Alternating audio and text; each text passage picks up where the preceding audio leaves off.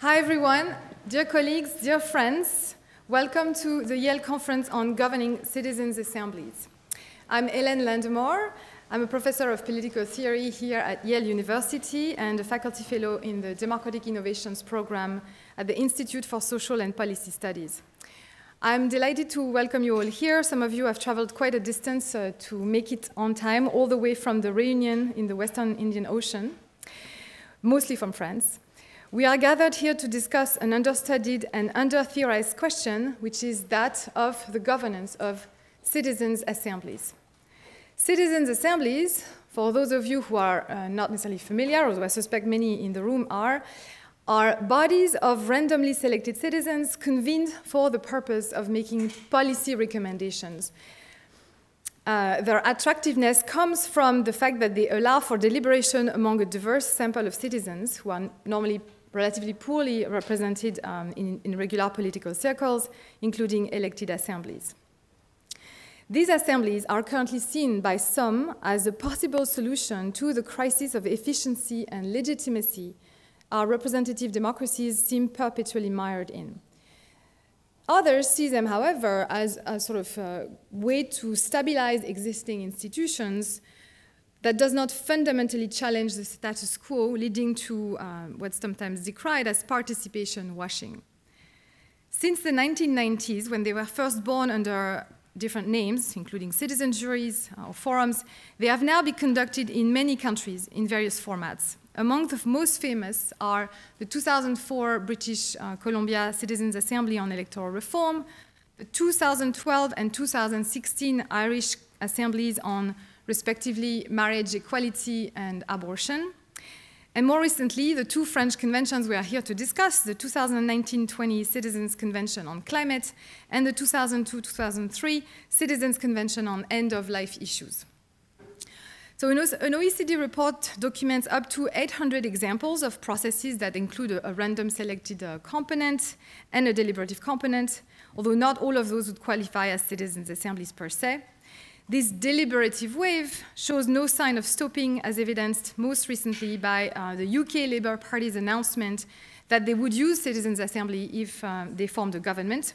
Some cities like Paris and regions like Ost-Belgium have now institutionalized citizens' assemblies. At the large scale, there are talks about a permanent European Citizens' Assembly at the level of the European Union and talks of a UN-sponsored permanent global assembly at the global level, partly inspired by the first prototype for a global assembly conducted, I think, in 2021. What does not change across cases, however, is that they are typically governed, steered, or piloted by committees of appointed experts. This fact has been glossed over for years by commentators and organizers alike, as if it did not matter who was in charge of setting the agenda for the citizens, deciding according to which criteria the random sampling would be conducted, setting the pace for the meetings, choosing the experts the citizens would listen to, and shaping the form of the output. With the French Convention on Climate in 2019, however, something changed. First, the convention was put in the position of drafting legislation together with experts by President Macron. President Macron indeed promised to take the recommendations coming out of the assembly, of the 150 members of that assembly, directly to regulation, parliamentary vote, or a nationwide referendum. He said he would use no filter. The Convention for Climate was also sort of used the phrase governance committee to refer specifically to the group of appointed experts in charge of running it. So it became a sort of political actor in a way that I think no previous convention had. Its members also developed an appetite for political agency and got a political attention that, to my knowledge at least, has been unmatched so far. Given the now demonstrated political potential of citizens' assemblies, there are several questions, both positive and normative, that demand to be posed and addressed, and that's what we're going to do today in this conference. Among the empirical questions are very simple ones, like who are the people in charge of the governance of citizens' assemblies, and what kind of power do they actually have? Especially compared to other actors, whether the service providers who facilitate and run these assemblies, the government officials who commission them, and the citizens themselves, of course. Some of these assemblies seek out citizen input and have even institutionalized the presence of citizens on the governance committees, thinking of Ireland in particular. What do we know about these practices and how effective are they in enabling citizen power and influence? And finally, another empirical question is, beyond the existence of a governance committee where citizens are present, what other accountability mechanisms allow for citizen agency, leadership, and representation? So these are the empirical questions among many that we may want to ask, but there are also a set of normative questions lurking in the background. Who should have power in citizens' assemblies? For what purposes? And depending on how we answer these questions, how should we design, change, or reform the governance of citizens' assemblies, if at all? So this morning will be about answering these questions in the context of the two French assemblies, the Convention for Climate and the Convention on End-of-Life Issues. The first session in the afternoon will bring these questions into an international perspective, highlighting the diversity of approaches, designs, and questions these processes have been asked to answer and what we can learn from them. But these empirical positive questions also raise more daunting philosophical questions. Should such assemblies be more like sovereign parliaments in the sense of having internal autonomy, which is one question, and a type, but also in the sense of having their own sphere of decisive influence, whether agenda setting or legislative power? Most people currently cautiously defend for citizens' assembly an advisory role. And this seems right, as we are still in an experimental phase and trying to figure out what these assemblies are capable of and what the ideal design should look like. But assuming we settle these questions in a way that opens up the possibility of a more ambitious role for citizens' assemblies, a big question remains: how far in the direction of sovereign assemblies should we be willing to go? And that will be the final question our afternoon roundtable will debate. Before I give the floor to our first panelist, let me reflect about an important procedural decision we made for this conference. We have some prestigious guests joining us today, including Thierry Baudet, the president of the CESE, the third legislative chamber in France, now in charge of organizing citizens' conventions. We have famous philosophers and academics who will share their considered judgment about these conventions. But we also made the choice to include citizens in this conference. Two former members of the French Citizens' Assembly on End of Life will thus join us physically on one panel and the final roundtable. 5 more will join virtually this morning and will be given a chance to react to the various talks during the second morning session. It would have been unthinkable not to include citizens' reaction to what we are saying about them. But we also invited them to share with us their own reflection about the convention and its governance, allowing them to engage in what is sometimes known as citizen science. Citizen science is research conducted with participation from the general public or non-professional researchers, amateurs. Citizen science is usually used to refer to data collection in areas of study such as ecology, biology, health, astronomy, or communication science. I think it's time we extend this practice to democratic theory as well, more broadly. Citizens' assemblies are a new, potentially disruptive political object, and so it seems only adequate that our practice of social science reflect that novelty and potential for disruption in the way we will today talk and think with, rather than just about, the citizens we observed. Let me conclude with a word of thanks. I want to acknowledge and thank our generous sponsor, Mark Gordon, who happens to be in the room, and as well as the Democratic Innovations Program at the Institution for Social and Policy Studies, and the Macmillan Center for funding this conference. I want to thank Alan Gerber, the director of the Institution for Social and Policy Studies, for trusting me with this project on citizens' assemblies. And finally, I want to thank my amazing team here at Yale: Matthew Myers, Antonin Lacelle-Webster, Théophile Pénigaud, Kira Wishart, Rick Harrison, and last but not least, Pamela Green. Pam is truly the keystone holding the whole thing together. And I know she hasn't slept at all in the last few days. So thank you, Pam, and thank you all. Welcome to Yale.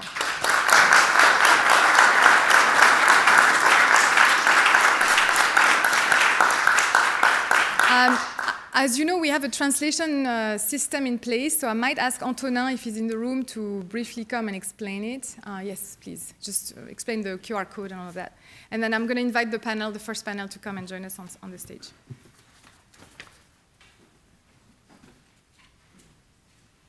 Hi, good morning. So you have on your program, you have a QR code that you can scan to have access to the word list system. You also have on the wall, you will see we put some of the QR code there too, so you're going to be able to follow the translation. Most of the presentation will be in English. On that specific panel, our two last reactions will be in French, so you can choose the language of your choice by using the word list system and being able to read the live translation or listen to it if you have earbuds with you. Good, everybody's there? Yeah? Great. And it's my pleasure and honor to chair our first panel of the day, so welcome to this conference. Today what we're going to be doing is each panelist has been asked to do a 10-12 minutes presentation. So we're going to go in that order. The first one will be Sandrine, an associate professor of sociology at Bordeaux University. The second one will be Jean-Michel Fourniau, emeritus professor, emeritus research editor at the Gustave Eiffel University. Following by Chloé Santoro, PhD student at Paris 8 and researcher observer of the Citizen Convention on the End of Life. And lastly, we're going to have Hélène Landemore and Théophile Pinigot. Hélène is professor of political science at Yale University, and Théophile is a postdoctoral associate with the Democratic Innovations program at ISPS at Yale University. We're going to finish with our two reactions. The first one by Claire Toury. Claire Toury is the former president of the Governance Committee of the Citizen Convention on the End of Life, and Nathalie Berriot, who is a former participant of the Citizens Convention on the End of Life. So thank you very much. My name is Antonin. I'm a postdoctoral associate here at Yale too, and I will leave the floor now to Sandrine. Thank you. Thank you, Antonin. Good morning, everybody. And I want to thank you so much, Hélène, first, and to thanks Yale University too, because I'm so happy to be here with so many known and unknown faces.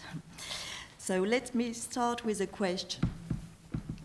If the French Citizens Convention on End of Life had failed, who would have been held accountable for this failure?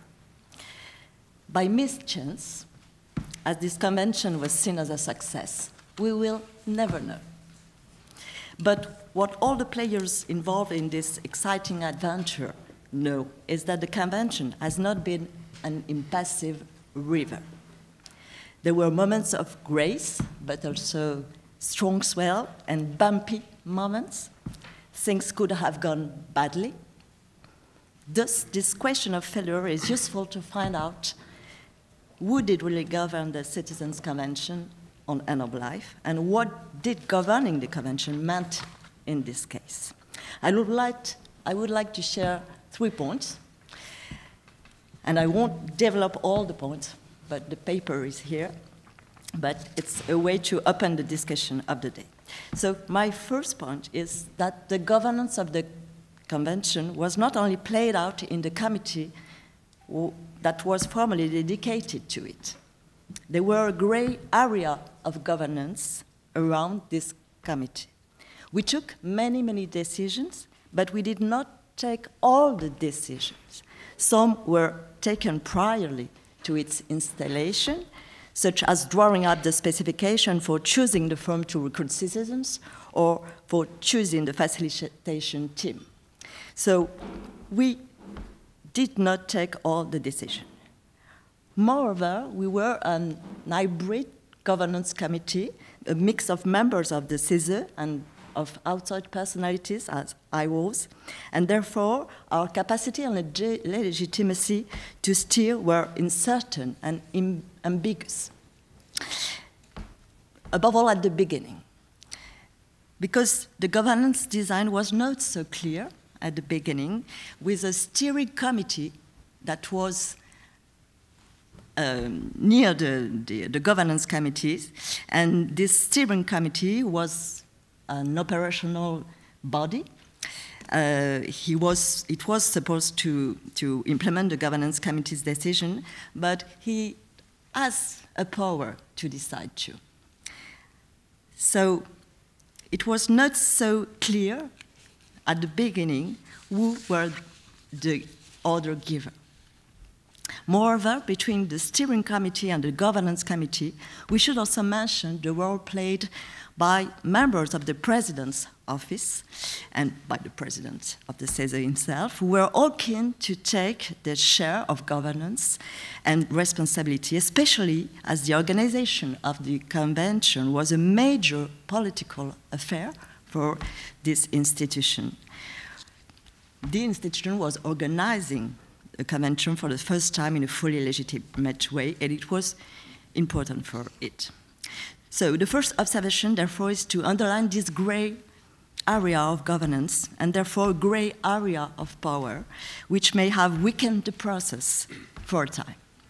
By chance, we faced early in the process, at the third session, a major alarm that Chloe and Miriam will mention, as I think. We could call it the voting boxes test affair. A major alarm because we, the members of the governance committee, discovered at the same time that the citizens, a decision taken outside the committee regarding an important vote. This fact was so serious that it helped the governance committee to clarify its role and its links with the steering committee, and it helped us take the measure of our own accountability.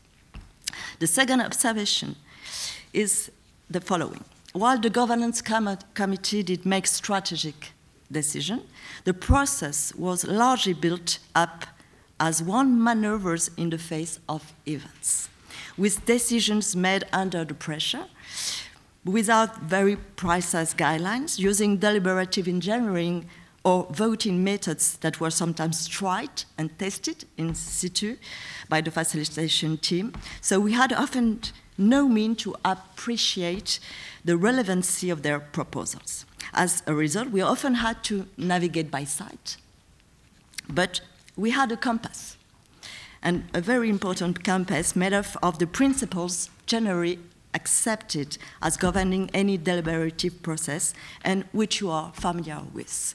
I won't develop all these principles, but we can discuss more about.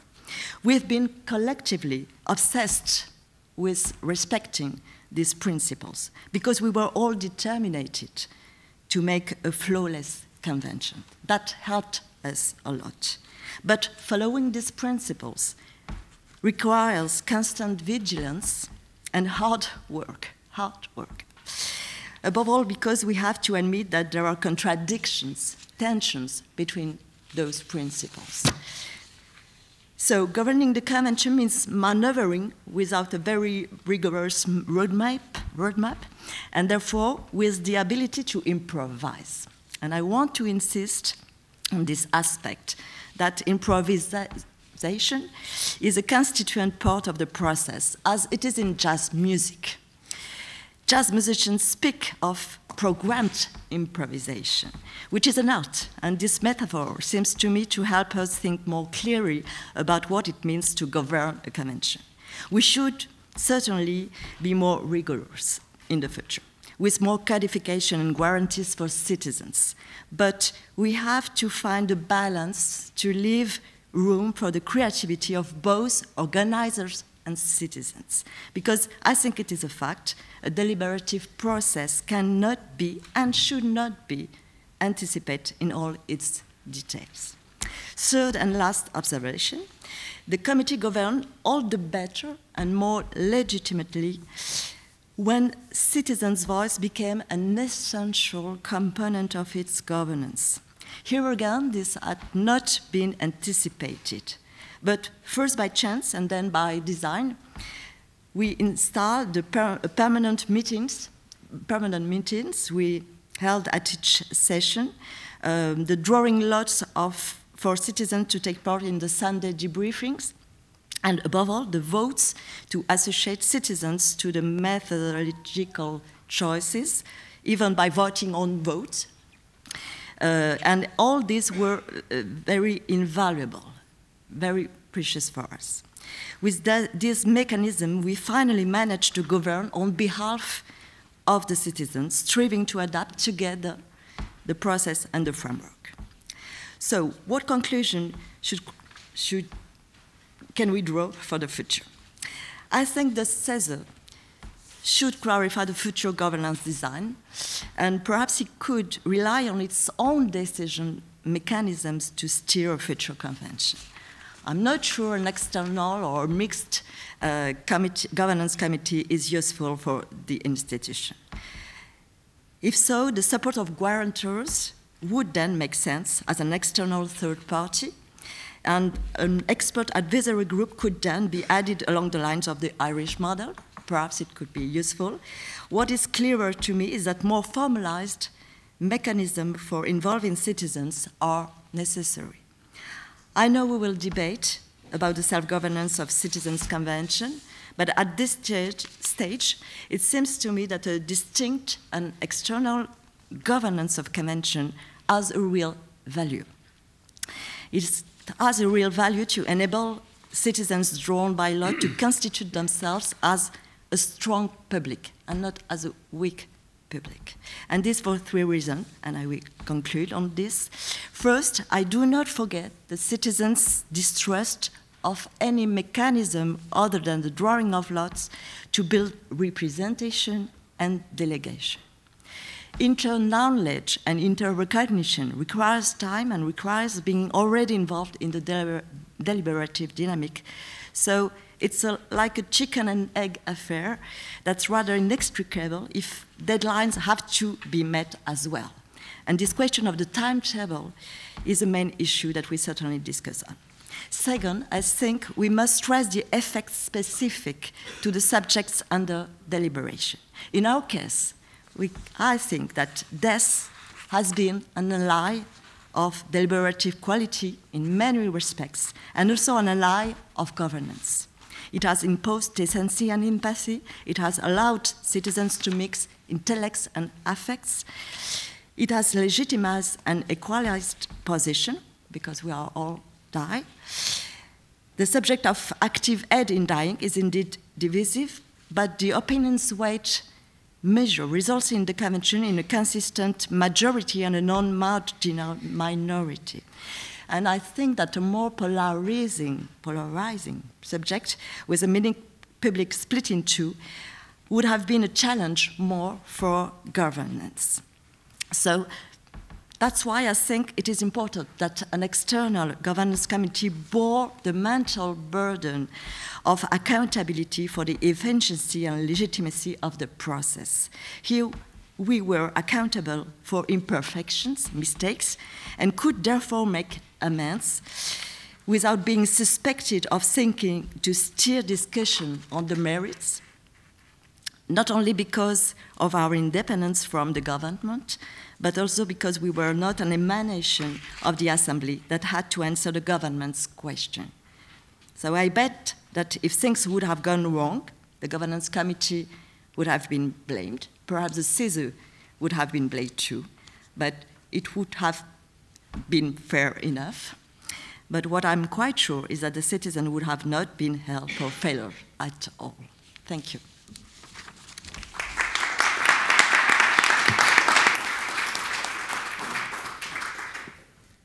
So our next panelist is Jean-Michel Fourniau. Thank you. Good morning. Thank you, Hélène, for your invitation. I am very happy to be taking part of this conference. I will try to make my presentation in English, despite my very, very poor level of English. My presentation is about the link between the political mandate given to citizens' assembly, their independence, and the forms of governance put in place. First, I make three initial observation. First observation is about the word governance. It's not used in studies of representative deliberative processes to designate steering bodies, except in comparison with France. Jane Sutter or David Elstubb or the OECD report by Claudia Schwalitz did not use the term governance, but by the term guidance, direction, coordination. So this raises the question, do these distinct terms designate the same steering functions? Second observation, the governance independence from the assembly sponsor is considered as a good practice principle in the OECD report, for instance, but this is not systematically achieved for the deliberative mini-publics studied in the report, which have a variety of purpose and remits. Hence, what is the link between the mandate, the independence of governance, and the independence or the integrity of the deliberative process? Third observation, OECD report brings citizen assembly together with other deliberative mini-publics as citizen juries, consensus conference, or planning cells in the same category, even so their purposes and the situation in which they are set up are quite different. And following the CCC analysis, the French Convention for the Climate analysis done with Hélène in the journal of Participation last year, we consider useful to distinguish between citizen assemblies as a representative institution, ensuring legitimate forms of democratic representation, and other mini-publics that remain participatory processes. My first point on governance issue for deliberative mini-public. The links between mandate governance and independence of the mini-public. The mandate for Irish citizens, the terms of reference not only defines the subjects on which a commissioning public authority asks a mini-public to deliberate, but also specifies the form and scope of the expected recommendation and set out the sponsor's commitment made to the remit. The assembly independence is built up by verifying the assertions set out in the mandate, in particular through governance decision. For instance, in Grenoble Metropolis last year made a decision, Grenoble Metropolis made a decision for an independent citizen convention for climate, but made no provision for the organization and implication of this independence.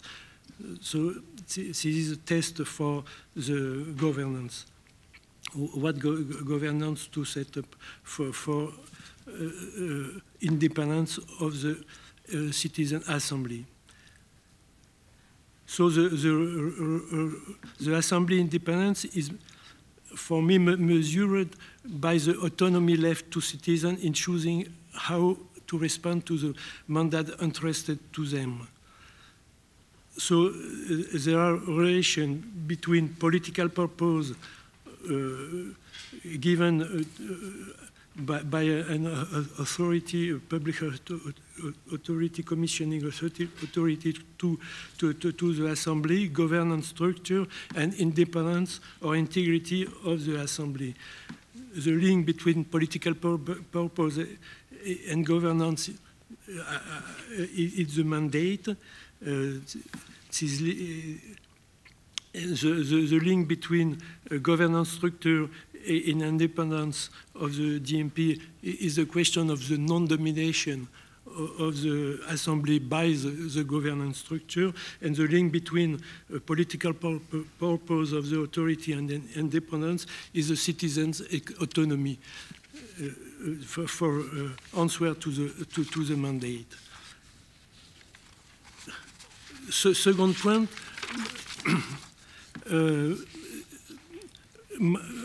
in reading the work on citizen assembly, I identify 4 steering functions. It is not like in the paper of Antoine. Strategic management, operational management, scientific advisory, and representation of assembly members. The relationship between these few functions and the wide variety of governance bodies is more easy to describe the task that links the different bodies. In a KNOCA report, Jane Carrick done a description of the task and the link between the different bodies, but this description is not very conclusive. So I try to another description between function, steering function, and governance body, steering bodies. Steering bodies are very different in Irish Assembly, in French Citizen Convention, or in Citizen Climate Assembly UK, for instance. But this consideration, this approach to relationship between steering function and governance structure is not very conclusive. So, in the absence of a model stabilizing the link between the independence of citizen assemblies, the political role assigned to them, and the form of steering implemented, I simply assert, following other studies, that their independence has as a necessary condition the independence of their governance. Or independent steering is resulting from the citizen assembly mandate. The independence of strategic management appears to be a necessary condition for the independence, but this condition is rarely met for deliberative mini-public. They are often steered more or less directly by the commissioning public authority, directly or via a delivery team with which the sponsor is contracted. Well, it is the case for CA UK, for instance. The independence of strategic management is also a prerequisite for the citizen autonomy. Their autonomy enables them to become citizen representative, a process which characterizes a citizen assembly. And independence of governance is therefore necessary if the citizen assembly is to be considered a representative institution. In all cases, the arrangement of steering function should respect the condition of non-domination of its governance over the citizen assembly. And for quoting Rosenwald's book, Good Government, Democracy Beyond Election, three properties: legibility, accountability, responsiveness for a non-domination government.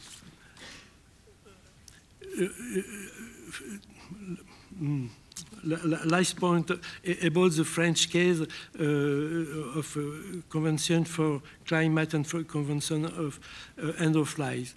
for the Convention for Climate, the relationship between the CESE, the Council, the Third Constitutional Assembly in France, put by the Prime Minister in charge with organizing, it is the term of the letter of the Prime Minister, organizing the CCC, and the Governance Committee with decision-making autonomy, it's also the term of the letter of the Prime Minister, with decision-making autonomy to run the convention, and has not been defined. So it is a problem and raise many questions.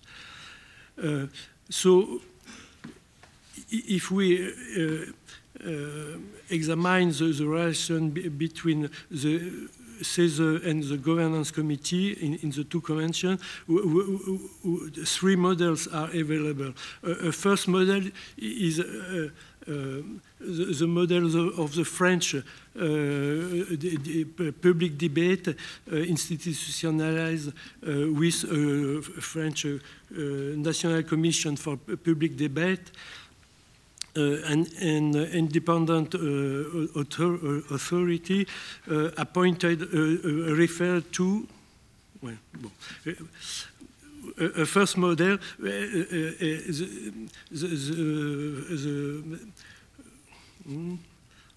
three model.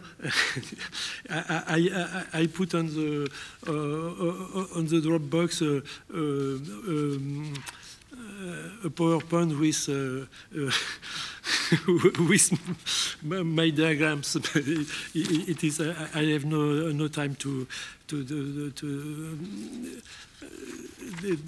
develop the diagrams. So my conclusion is that in France, we have two ways for institutionalizing citizen assembly. Following the French Convention for Climate, two approaches have been proposed. The first approach is proposed by Thierry Pech, the chair of the Climate Convention. In his book, Le Parlement des Citoyens, Citizen Parliament, he proposed that future experiments with citizen convention be hosted by the National Assembly. So the Parliament would become, he wrote, the seat of the many representation contributing to the formulation of the general interest. But the government has taken a different path with the reform of the CESE, organized by France's Third Constitutional Assembly, which is only consultative and does not participate directly in the making of law. The citizen convention organized by the CESE therefore remain, due to its institutional embedding, consultative and without a role of democratic representation.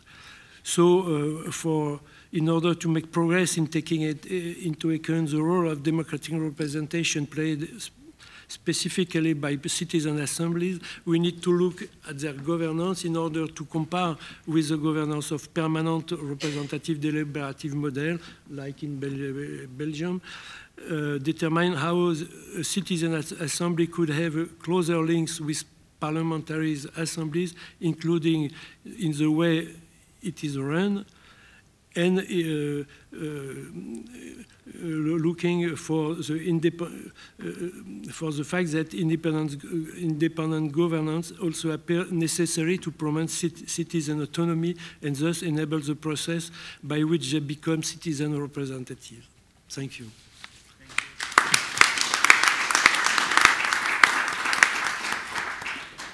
Thank you, Jean-Michel Fourniau. Our next presenter is Chloé Sandro.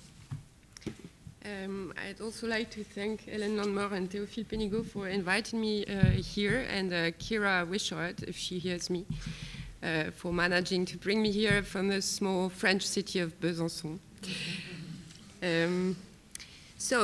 During its 9 sessions spread over 4 months, and in particular during the deliberative phase from session 3 to 6, the Citizens' Convention on the End of Life, the CCFV, showed that deliberation professionals now know their stuff and have an arsenal of tried and tested tools and methods for organizing and conducting deliberative processes. In contrast, voting seems to have been a much less controlled aspect, yet this convention was marked by a large number of voting sequences, by the fact that they took place so early in the process, and by the leading role they played both in the conduct and in the results of the CCFV. But the vote has been, initially at least, largely underestimated by the organization in its technical, epistemic, and political aspects. While the importance of formal choices no longer needs to be demonstrated with regard to opinion polls or referendums, a critical analysis of this kind has yet to be developed with regard to the specific role of voting within a deliberative system. Observation of the CCFV provides some insights into this area. In fact, in the first sessions of the CCFV, voting seems to have been regarded as a formality. It was necessary to be able to photograph the opinion of the collective at regular intervals in order to organize further deliberations on the basis of these. Everything happens as if it were an administrative act. As the deliberations progress and branch out, deepen, become more complex, and possibly shift, the voting sequences are conceived as necessary stages at once revealing, recording, and publicizing the collective's position at a given moment. So an administrative conception of the vote is based on epistemological realism, presupposing the prior existence of the object, in this case, opinion and/or collective preference, while neglecting to question the performativity of the act itself, strongly depending on the voting methods and timing. In addition to questions of timing and methods, which we won't discuss today because we don't have time for that, another important issue is the content of the vote. What is put to the vote? This question can be broken down into 3 points: the subject of the vote, the formulation of the questions, and their formalization, that is, the link between the questions and the underlying structure of the proposed options. The example of the cascade vote in session 6 shows eloquently that these 3 points are of crucial importance in the sense-making effect of a vote and its consequences for the deliberative process. The subject was active assistance in dying, but this was confused by the first question, to which all the following questions were conditional, and which was that of the Prime Minister. Does the framework for end-of-life support respond to the different situations encountered? The second question was directly then, should access to active assistance in dying be open? This was followed by 9 questions on the conditions for active aid in dying. All other issues referred to at the time as cross-cutting themes or the whatever questions were deferred to a later vote at the following session. This way of structuring the vote seems problematic for several reasons, but mainly because the sequence of the first 2 questions and the cascade form created the illusion of a logical sequence. This criticism was raised by the convention members at the following session, but it was too late. The vote had taken place, the press had picked it up, the subsequent voting sequences on the cross-cutting themes had already been planned, and there was not enough time in any case to resume dismissed or rather confiscated reflection on the structuring of the options. To understand both the origin and the stakes of this vote in session 6, it is important to point out that it was organized around a drawing, that of the decision tree by graphic facilitator Renaud Combe. This tripartite tree, which spread its branches between yes, no, and whatever, became the basis to all the subsequent structuring of the work and votes, right down to the plan for the deliverable at the end. So this vote in session 6 is emblematic, I think, of the fact that the choice of the subject, wording, and formalization of a vote is anything but a formality. It produces a reality with which we will then have to reckon, and which will form both the subject and the framework of subsequent deliberations. This observation argues in favor of abandoning an administrative conception of voting as a recording in favor of a dialogical one, based on the idea of an articulation and interplay between voting time and time for collective reflection.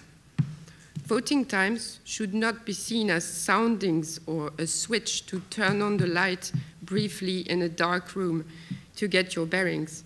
While voting does provide visibility and accessibility to the content of the deliberation, it is more like a classification system.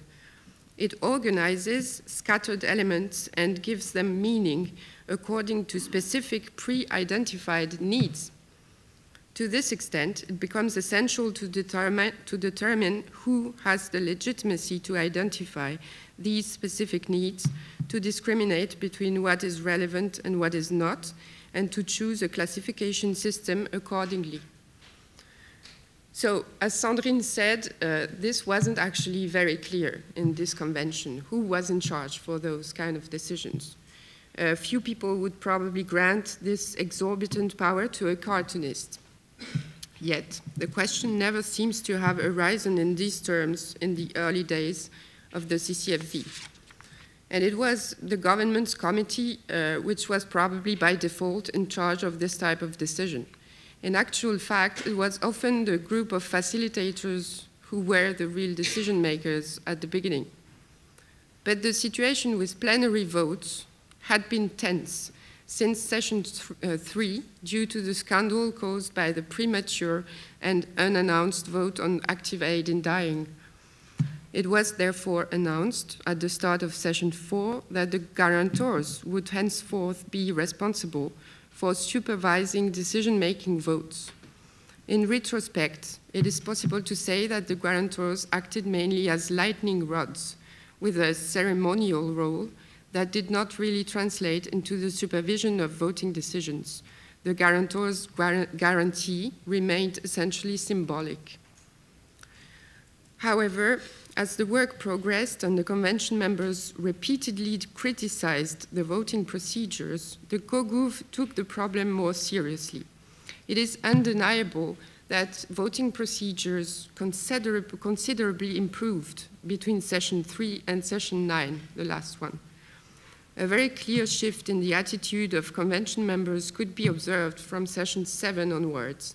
The dissatisfaction expressed following the cascade vote gave rise to a significant increase in awareness of the issue of voting, heightened vigilance, and requests to participate in the development of voting sequences.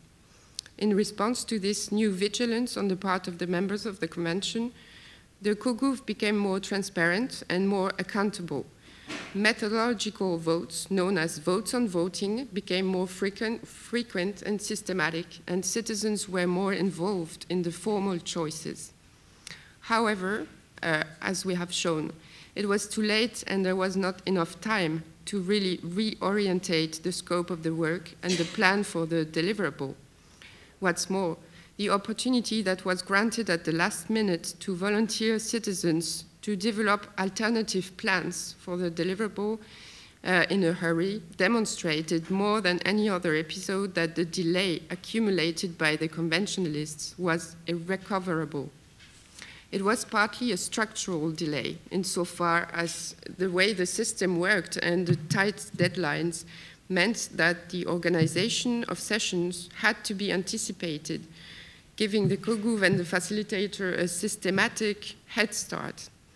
However, the structural delay could undoubtedly have been partly offset by paying earlier attention to the importance of the decisions on the convention agenda, and particularly the voting sequences. Deciding on the timing, methodology, and content of the vote is a prerogative that should ultimately fall to the deliberating assembly itself, or at the very least, that it should be able to share, given the importance and the epistemic and political stakes. The CCFV lacked this reflexivity and self-determination despite the Kougouf's belated efforts to rectify the situation. In the future, it is to be hoped that a deliberative culture of voting will develop. The current technicist and administrative conception of voting would then give way to a massive effort to popularize and appropriate an issue that is certainly technical, but always just as political. Thank you.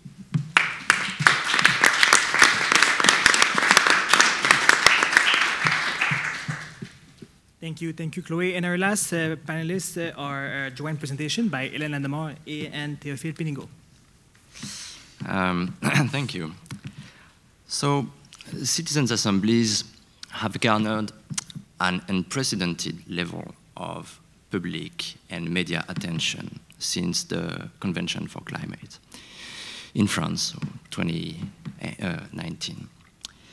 And as such, as new political entities and new political landmark or democratic signal, as such, the French Convention for Climate has raised unforeseen concerns in terms of political autonomy. On conducting my interviews, I was struck by how ignorant or unaware citizens are of how they are governed and by whom. Who makes the decisions about the process. And don't get me wrong, it's not their fault. They're just not involved. And they have already a lot to do, a lot on their plate regarding the subject, the substance of the topic at hand. And it's concerning because arguably the way the process is shaped partly determines the outcome. Let me take a couple of examples. In the Convention for Climate, the organizers insisted for the citizens to vote on blocks of measures rather than each of them individually. In doing so, they artificially bent the convention in the direction of consensus. In the Convention on End-of-Life Issues, the form the report eventually took had been decided beforehand, largely determined beforehand by the steering bodies.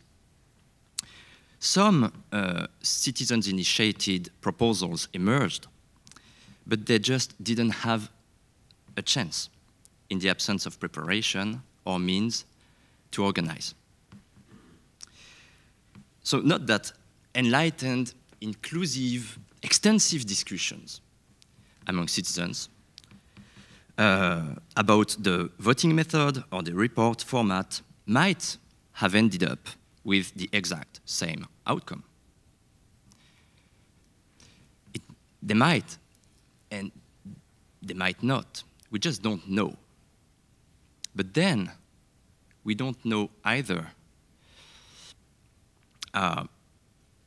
We don't know either to what degree the final report should be credited to the citizens or the organizers. And obviously, we don't want these new democratic innovations to be their organizers' creators. We don't want them to be mere political artifacts. We want them to be capable of speaking by themselves. And this is not to say that citizens had no power. It was actually quite the opposite.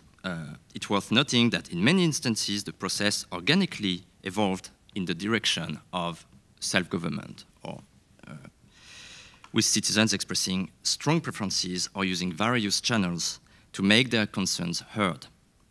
But it was either too late, dubiously collective, or disseminated to ensure adequate self-determination. And my point is, influence, even causal influence, is not control. And not any influence is necessarily directional or reflective or sufficiently representative. And this is a problem. And our point is just, it shouldn't be up to the participants to bear the burden of figuring out who makes decisions, by whom they are governed, on what grounds, according to what principles, and so on.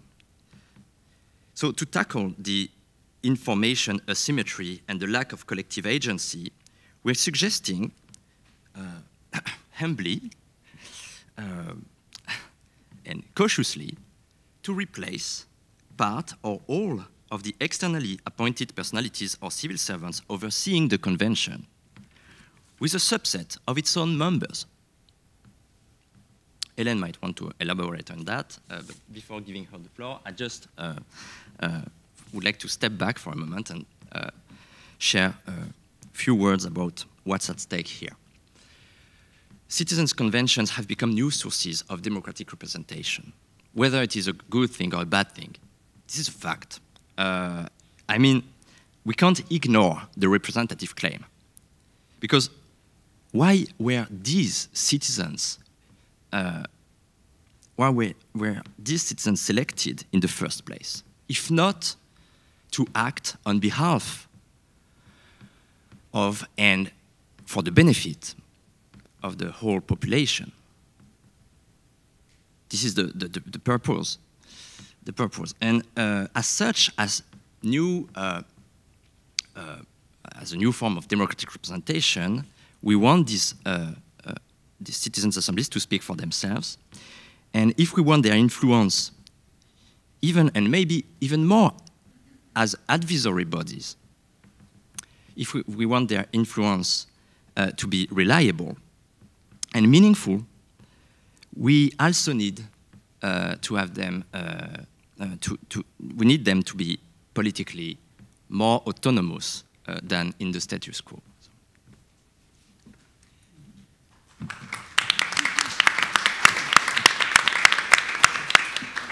Okay, so Théophile, my co-author, brilliantly framed the paper, and I already spoke too much, so I just wanted to add a few words about my experience on the governance committee. So I was, like Théophile, an observer researcher on the first convention on climate, and then I was appointed to the governance committee of the second convention on end of life. And it was really interesting to change position, if you want, to go from the outside to the inside. In the first case, I saw the governance committee from the outside as this, iron fist on the convention, really shaping and dictating the terms, but slowly moving towards sort of relaxing into allowing for citizen input and shaping of the proceedings.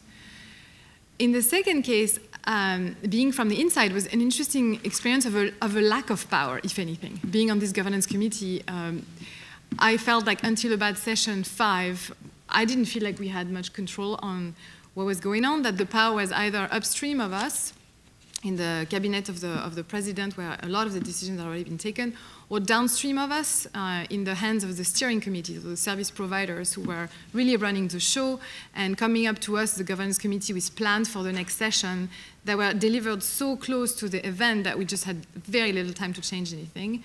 And in many cases also in ways that didn't quite reflect, that didn't always reflect our expressed preferences.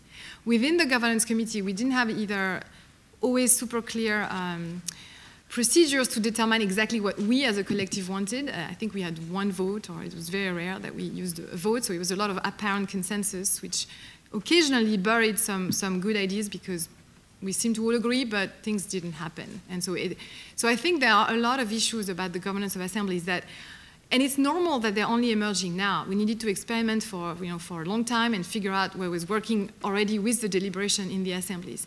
But I think there's a fundamental theoretical tension between a body that aims to capture something about what the public would think if they had time to deliberate, and the profoundly technocratic governance of those citizens' assemblies. When you look inside them, there's a tension there in the conceptualization of the object. And what I liked in the first convention is that they did try to fix that by having representatives of the members on the governance committee. So there were 2 of them, randomly selected, changed every session, who could input the process. We don't know how much effect they had because this governance committee was closed to observers. What I liked on the second convention is that we also really went out of our way to include citizen feedback through various methods. We chose not to have them on the governance committee, but we had more of them, 4 of them, on the debrief meetings every Sunday after each session, where we could really shape and influence somewhat the decisions. We had office hours where they could come and talk to us. We had these voting procedures, which were kind of disastrously implemented for a while, it's true, but the intention was truly to hand over power, actually. So that's how we decided, for example, that we were not going to be the one choosing the citizens who were going to go to talk to President Macron at the end, or who were going to address the nation at the end. We literally thought, we are not legitimate to make that decision. So more and more, as time went by, we just externalized the decision to them in plenaries. Not well, granted, but that was actually a sincere effort at doing it, and I think they understood it that way, because I have to say, one thing that I found remarkable with the second convention is that for all the mistakes we made on the governance committee, and we made many, the citizens really were not suspicious, they were not assuming ill intent, they were really on our side and trying to fix the mistakes as we went along. So I felt like there was a sort of co-responsibility that emerged. And I just wanted to mention that idea of co-responsibility, because it came actually during a Sunday debrief when we had, among the governance committee members, we were deploring the fact that what we had demanded hadn't been implemented, and we were furious with it, and the person who had taken on that made the decision to completely ignore our decision explained that, well, it was too cold in the hypostyle room where we were supposed to have a speed dating with experts, so she decided to do something completely differently without telling us. And we were appalled. And so we discussed that.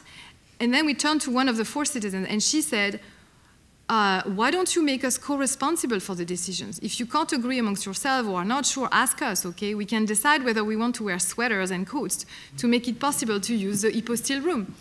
And in that moment, you realize, yeah, the solution is right there under your nose, so why don't we have more citizen voice on the very board that are supposed to govern those citizens' assemblies?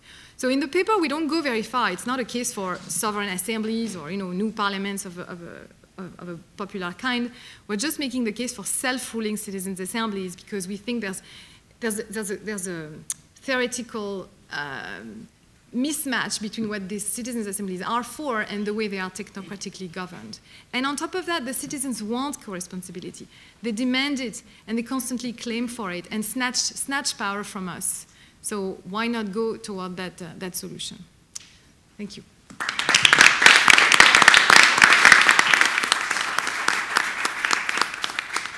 Thank you to our 5 panelists. Now we're going to go to the reactions. Reaction will be in French. So if you take a minute, if you're not familiar with French and are comfortable, please use the word list system. There's some QR codes on the wall next to you. So our first reaction will be from Claire Toury. Good morning, and thank you, Hélène, for the invitation. Et maintenant, je parle français. Voilà. OK, alors, bon, merci beaucoup. Et c'est vraiment passionnant de vous entendre et de se replonger dans cette aventure un peu folle qu'a été la Convention citoyenne sur la fin de vie, et donc d'entendre tous vos retours, de se rappeler des séquences de vote. Et je partage tout ce que Chloé a pu dire. On n'est pas des professionnels du vote, et on a une marge de progression qui est extrêmement importante là-dessus. Mais bon, je peux revenir sur toutes les erreurs qu'on a faites. Moi, ce que je voudrais dire en vous écoutant, et ce que je voudrais vous dire, c'est que d'abord, rappelons-nous une chose, la démocratie, c'est une matière éminemment vivante. Et donc, du coup, on peut tout préparer, tout anticiper, essayer de tout organiser. À la fin, et ça c'est la leçon pour moi de ces 6 mois de comité de gouvernance et 4 mois de convention, à la fin, ce sont des humains que nous avons en face de nous, et il y a tout le temps, des aléas. Et donc face à ça, il y a deux options. Soit on pleure, soit on intègre cette donnée et on essaie d'ajuster en permanence ce qu'on fait en se disant, et ça c'est un point, on ne l'a pas dit, mais une chose qui était très importante pour nous tous au sein du comité de gouvernance, c'est qu'on voulait que cette convention réussisse, et surtout, on est parti du principe qu'on allait toutes et tous se faire confiance. Et ça, c'est un point qui est très important. Donc mon premier point, rappelons-nous que la démocratie est une matière vivante et que ça nécessite énormément de travail. Et donc oui, je ne dis pas ça pour excuser les erreurs, il y en a eu plein, mais il faut imaginer ce que c'est une convention citoyenne qui dure 4 mois avec 9 sessions, de 3 jours à chaque fois, donc 27 jours en tout, et tout le travail entre les sessions, parce qu'il y a ça aussi.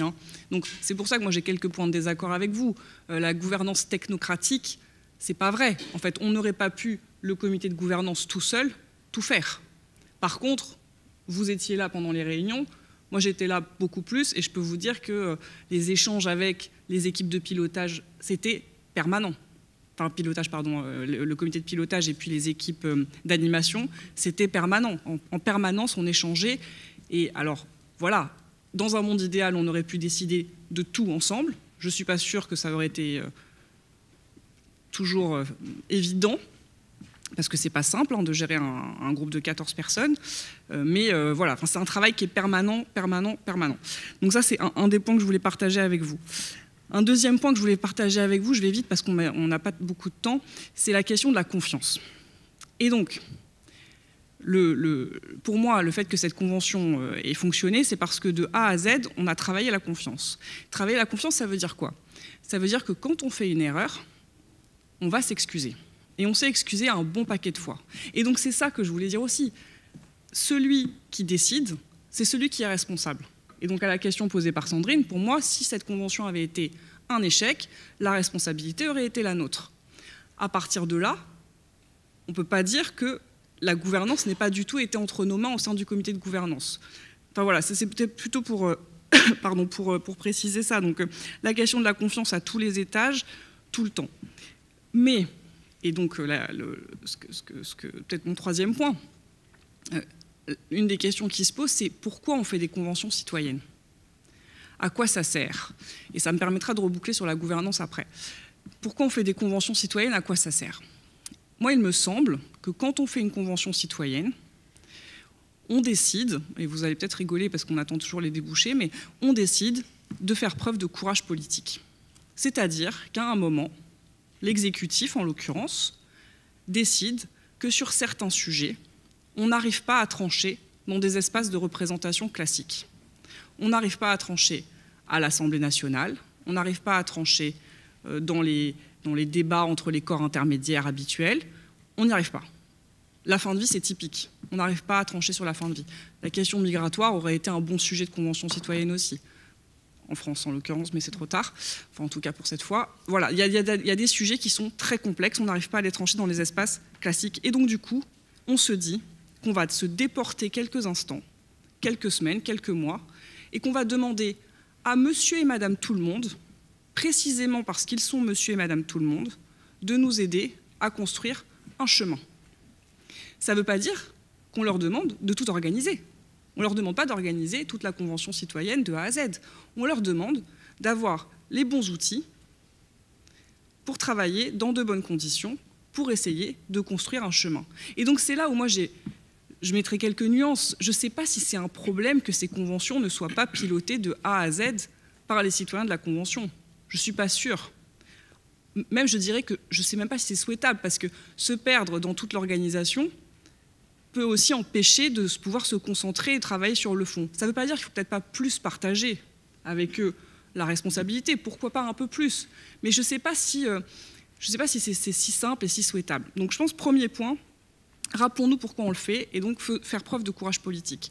Et deuxième point, et c'est là où moi j'ai un désaccord avec Thierry Pêche, mais je lui ai déjà dit, pour moi, l'enjeu, c'est que tout le monde se rappelle pourquoi il est là. Et ça ne veut pas dire qu'il n'y en a pas un qui est plus légitime que l'autre. On est tous des citoyens. Ça a beaucoup fait rire mes amis quand je leur disais les citoyens de la Convention. Ils me disaient mais on est tous citoyens, c'est bizarre de faire comme si... On est tous citoyens. Sauf que quand on est président ou membre du comité de gouvernance, ben on n'est pas un citoyen tiré au sort en charge de construire une réponse. Quand on est chercheur-observateur, on n'est pas un citoyen tiré au sort en charge de construire une réponse, etc., etc., etc. Et quand on est citoyen tiré au sort, ben on n'est pas membre du comité de gouvernance et on n'est pas non plus un parlementaire qui ensuite va être potentiellement en charge de la décision. Donc pour moi, l'enjeu, c'est vraiment de voir ces conventions comme un nouveau maillon dans la construction de la décision, mais de se rappeler que cette décision, elle est construite de façon plus complexe, que certains sont légitimes, et ça j'insiste là-dessus parce que moi je défends la démocratie représentative, sont légitimes parce qu'ils ont été élus pour trancher, mais le monde étant ce qu'il est, les sujets étant ce qu'ils sont, ce serait prétentieux de croire qu'on peut décider tout seul dans son coin. Et donc, là où j'ai quand même un point de rapprochement avec Thierry Pech, c'est sur les liens avec l'Assemblée nationale. Et on en a parlé avec Thierry Baudet assez souvent. Là, ce qui fait que c'est compliqué, ce qui fait qu'on est frustré à la fois par le climat et par la fin de vie, j'espère qu'on va vite être moins frustré par la fin de vie, c'est qu'on attend la décision d'une personne. Parce qu'en France, le président de la République a énormément de pouvoir. Et c'est un sujet. C'est un sujet, en fait, je pense. Et donc, du coup, ce qu'on pourrait imaginer, c'est qu'une des conventions, une des prochaines conventions, soit organisée à l'initiative de l'Assemblée nationale, puisque le CESE peut être saisi à la fois par l'Assemblée, par le Sénat et par le pouvoir exécutif, enfin par le gouvernement. Et donc, du coup, si l'Assemblée nationale saisissait le CESE pour organiser une convention, là, on pourrait peut-être avoir une articulation un peu différente, puisque chacun son rôle, mais la décision, la redevabilité ne serait pas qu'entre les mains d'une seule personne. Et je me tais. Merci.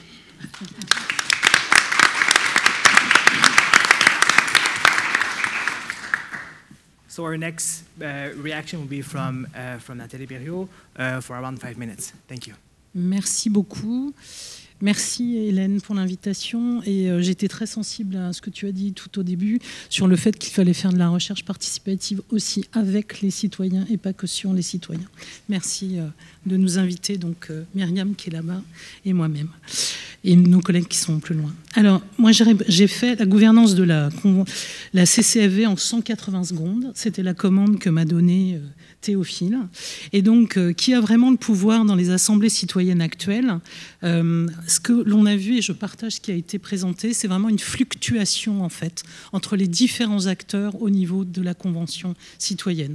On a eu des moments qui ont été, on l'a déjà dit plusieurs fois, vraiment très dramatiques, on pourrait dire ça, notamment à la session 3 avec une directrice de la participation citoyenne, je ne sais pas comment on l'appelait, qui a vraiment fait un truc incroyable avec ce vote-là, qui a été une déflagration au niveau de la Convention. Et ça, à ce moment-là, il y a eu un espèce de sursaut des citoyens et des citoyennes qui ont dit, là, ça n'est pas possible, vraiment, on nous prend pour n'importe quoi. Donc ce qu'on a vu, ça c'est un exemple, mais il y en a d'autres, où on a vu vraiment qu'il y avait une fluctuation et qui était assez intéressante, parce qu'on voyait vraiment que ça pouvait monter et descendre. Est-ce que c'est souhaitable? Est-ce qu'il est souhaitable qu'il y ait une plus grande autonomisation des assemblées? Alors moi, clairement oui.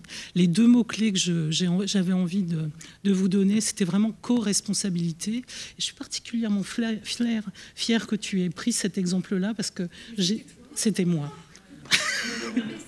Si, c'était moi. C'est pas grave. Mais du coup, je suis très très fière de ça parce que effectivement, cette co-responsabilité, moi, c'est ce que j'ai dit lorsque j'ai participé au débrief. C'est-à-dire que quand vous avez des sujets qui sont des sujets sur lesquels vous ne savez pas que faire, eh bien, demandez-nous. Nous sommes là. On n'est pas simplement là pour travailler sur le fond. Et ça aussi, pour moi, c'est important. On est là aussi pour travailler sur la forme. Parce que tu le disais, Claire, qu'est-ce qu'on fait quand on fait une convention citoyenne?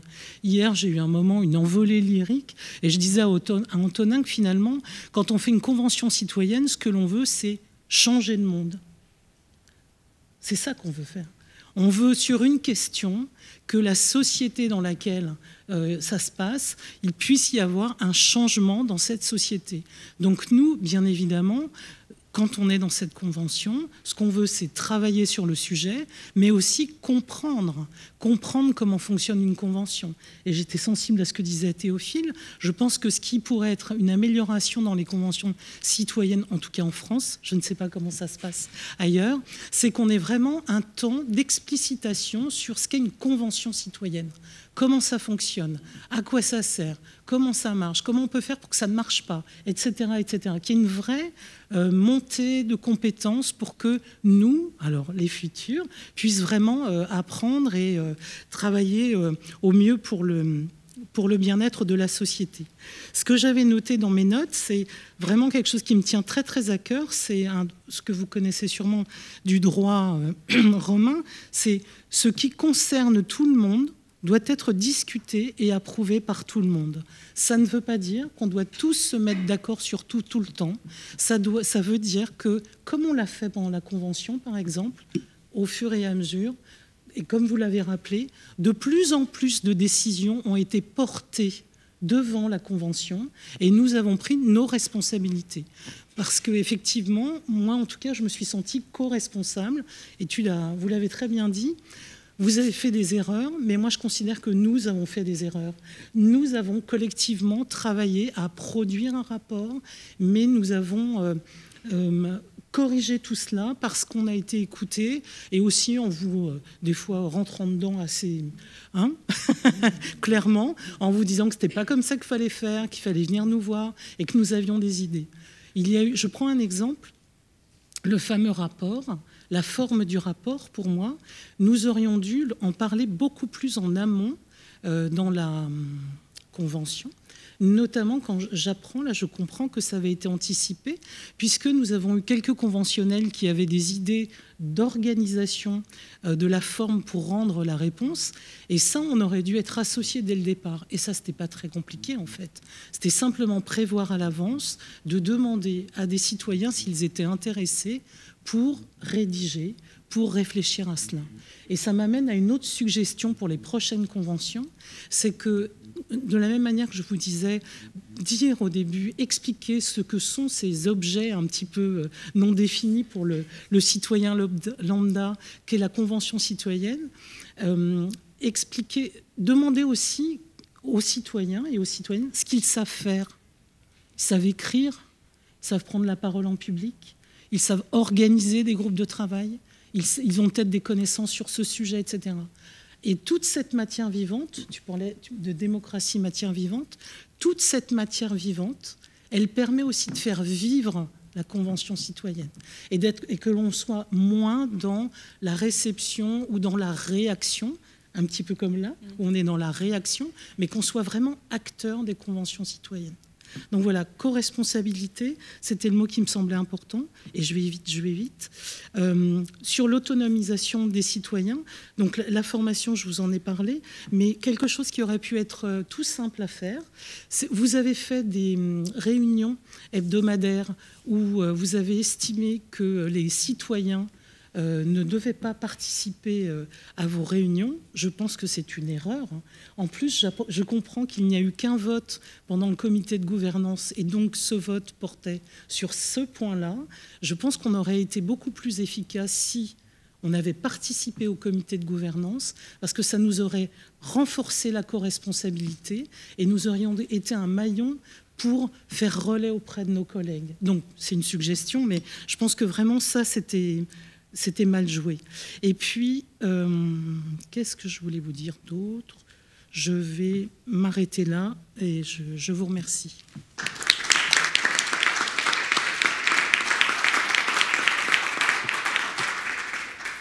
So before we open the floor for questions, are there any reactions from the panel on the two reactions? Very brief comments if you have. Chloe, and then we're going to go, I can start getting some questions. Very brief. Do it in English or French? Whatever you prefer. Huh? Whatever you prefer. Okay, then French. Oui, merci beaucoup pour toutes les personnes qui ont parlé. C'est très intéressant de revenir sur tout ça. Je voulais juste te dire, Nathalie, par rapport à ce que tu as dit, je suis tout à fait d'accord avec ce que tu dis, mais juste un point sur le fait de demander, je ne sais pas si tu imagines à l'avance, des compétences préexistantes chez les conventionnels pour mieux utiliser des choses qu'ils sauraient faire. Tu parlais d'écrire, par exemple, concevoir le plan, etc. Je pense que l'idée est bonne, mais je ne suis pas sûre qu'il faille, comment dire, catégoriser les gens en fonction d'aptitudes préexistantes, au sens où, à mon avis, tout l'intérêt d'une convention, c'est aussi de révéler des appétits, des aptitudes nouvelles et de laisser cet espace ouvert. Je trouve beaucoup plus intéressant d'ouvrir en fait des activités sur la base du volontariat, comme ça a été fait par exemple pour le plan du livrable, malheureusement trop tard, mais ça aurait pu effectivement être fait avant, et laisser des gens peut-être avoir l'envie d'essayer quelque chose qu'ils n'avaient pas vraiment fait avant et découvrir qu'en fait c'est quelque chose qu'ils savent faire. Voilà, c'est tout ce que je voulais ajouter. Christian Lafont ici. There's a microphone. Is there a mic? Yeah, great. Just there in the front. If you could please introduce yourself. Pam, just there, the second row, yeah. Sorry. I want to speak in English because I don't know any French.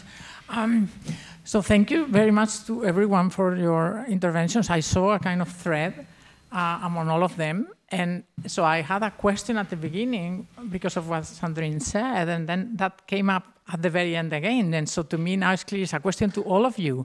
So Sandrine said very interestingly that if the convention had failed, certainly it could not be blamed. Those who would not have been taken accountable would be citizens. And I wanted to ask more precisely, like thinking in terms of the future, how do we think about that? Because everybody agrees, and I think I will agree too, that if you charge a body to do something, they should take responsibility for it, and it makes perfect sense that everybody seems to agree that they ought to be able to be more sovereign when it comes to doing that. But then I was wondering, would you agree, or all of you, I mean, I'm asking all of you because now I see everybody has something to say about that, that if they were co-responsible, then they should be able to be held accountable. On the other hand, then I was wondering, accountable for what? Because if you are a self-governing body and you are the citizens, well, you do what you do. I mean, who is going to tell you that you shouldn't be doing it? You see what I mean? So there is a question about the extent to which they act as representatives and the extent to which they act as citizens and therefore as sovereign. So I was wondering if you all have any comments to make on that. Yeah, we can go to the panel for a response.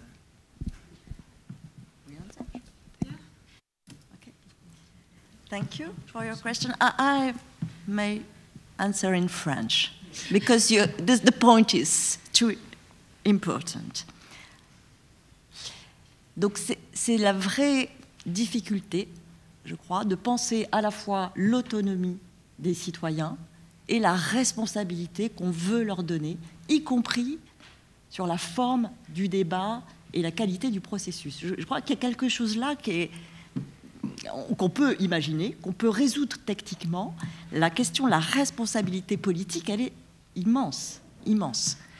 Donc, je n'ai pas de réponse très simple à cette question, mais ce que je retiens de l'expérience, c'est qu'il était quand même plus confortable, pour le dire comme ça, pour les citoyens, que la responsabilité, que la charge soit supportée par un comité de gouvernance, par une institution qui ont les épaules larges, Mais ça ne veut pas dire qu'il faut renoncer à donner davantage de pouvoir de décision. Je comprends bien que c'est un des enjeux de la discussion.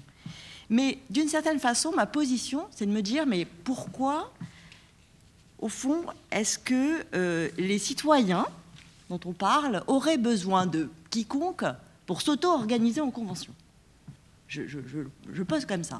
Parce que ça, c'est la vie démocratique. La liberté d'association, elle est aussi, au fond, quelque chose sans doute à défendre. Et à ce moment-là, le sujet devient autre. Moi, je pourrais militer pour qu'un fonds de soutien aux citoyens pour s'auto-organiser en convention, pour prendre part au débat public, voire au processus législatif, soit fait. Mais ça, c'est la démocratie ordinaire. D'accord ? Dès l'instant où on pense les conventions comme des instruments, des processus de consultation ou de législation, alors on a un outil, hein, un instrument de la démocratie, et il me semble que une institution, oui, on institue, et que les citoyens, ils sont là, mais Claire l'a très bien dit, au fond, pour prendre leur part dans la division du travail politique. Et je ne suis pas sûre qu'on saurait dire qui est responsable, hein, d'un échec du côté des citoyens. On a vécu quelque chose, tous, hein, et Nathalie aussi le rappelait, les citoyens, ce n'est pas homogène. Il y a eu des tensions, on a peu évoqué ça, mais des débats entre eux.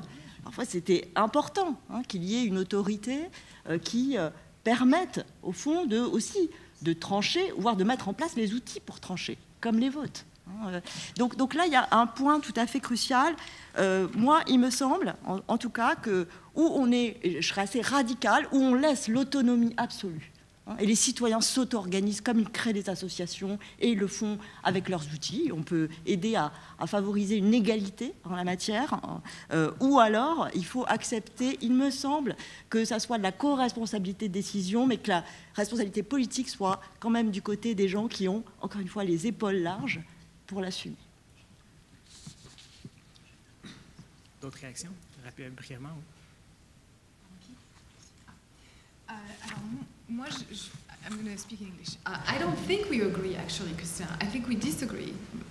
My sense is that I think Claire said if the convention had failed, by which she meant the governance committee and presumably the CESE would have failed, not the citizens.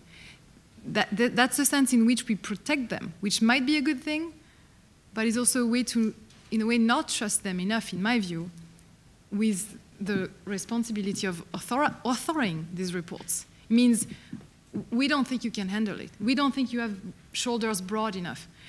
I disagree with that. I also disagree with Sandrine because, and I'm not sure I'm right, that's why, we're discussing all this. My intuition is somewhere else. I think that if we say, no, look, as long as the CESE or an existing legislative chamber is organizing those citizens' assemblies, their members, the technocracy in place there, and I don't use it in a pejorative sense, by the way, it's just a descriptive term, should be responsible for the outcome. And what we should do instead is create a fund so that citizens can self-organize. Well, I think that if that could happen, but I actually think that we should create political institutions that are not just at the mercy of who's willing to engage and organize and keep those things alive. I think the free market of ideas, the public sphere, all of that, it's very, what if the funding doesn't come through 1 year? I think the state should be in charge of, creating these spaces that are open to citizens and where they are empowered to self-rule. I mean, that's that simple. We do that with Parliament, except we select them, in my view, the wrong way, through elections. So why can't we do that for more ordinary citizens through a process that it has a bureaucracy? It's basically, it's basically the CESE, but where everything is at the service of citizens. So that's how I see things. I might be wrong, because I want to acknowledge one thing, which is that Claire very rightly pointed out, that do we want to burden them with all that organization? They say they want it. I mean, at least, and I swear to God, I didn't plant Natalie here. I didn't remember it was her, and nobody's going to believe me, but it's true. And so assuming they like you think that, they should be co-responsible, do they really, is it not too much to ask? I mean, they're busy, they have, well, that just means to me we need to completely reorganize our society so that it's not too much of a burden. We need to have a bureaucracy at their service so they don't have to think every little detail. I mean, I think it's just a question of imagination, for me.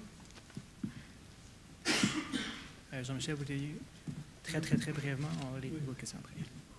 En français aussi. Donc juste pour préciser, il me semble qu'à partir d'un témoignage de membres du comité de gouvernance de la Convention pour le climat, le comité de gouvernance a considéré que sa responsabilité qui était plutôt une responsabilité organisationnelle de faire aboutir le travail de la Convention. Mais la responsabilité politique, c'est celle des citoyens de produire, de répondre au mandat qui leur qui leur est posée. Je pense que il faut, dans l'idée de responsabilité politique, il faut bien distinguer cet aspect, ces deux aspects, la responsabilité politique qui incombe aux citoyens et pour lesquels, effectivement, moi je suis pour leur donner beaucoup plus d'autonomie dans le fait d'assumer cette responsabilité politique, de porter leur réponse à un mandat et d'inventer les chemins et la manière d'apporter cette réponse, et la responsabilité